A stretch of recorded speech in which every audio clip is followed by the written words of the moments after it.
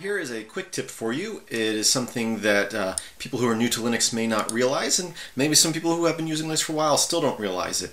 But if you've used a computer before, you know you can grab the toolbar up at the top of a window to drag and move it around, obviously.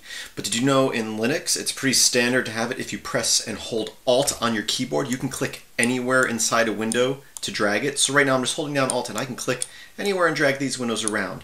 It may not seem like a big deal, but you get used to it, and it is slightly faster than the toolbar thing. So for example, if I want to move this window, and this window, I can.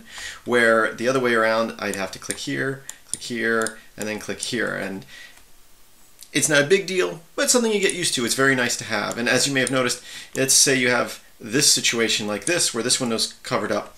The old way of doing it, if I wanted to move that terminal window, I'd have to click it, then go up to the toolbar and move it. Where with the Alt option, I can just hold down Alt and click and drag.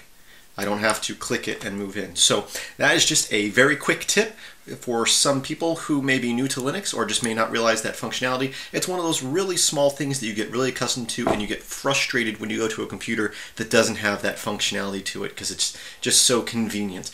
So thanks for watching. As always, I hope you have a great day. Please visit filmsbychris.com. That's Chris with a K. There should be a link in the description.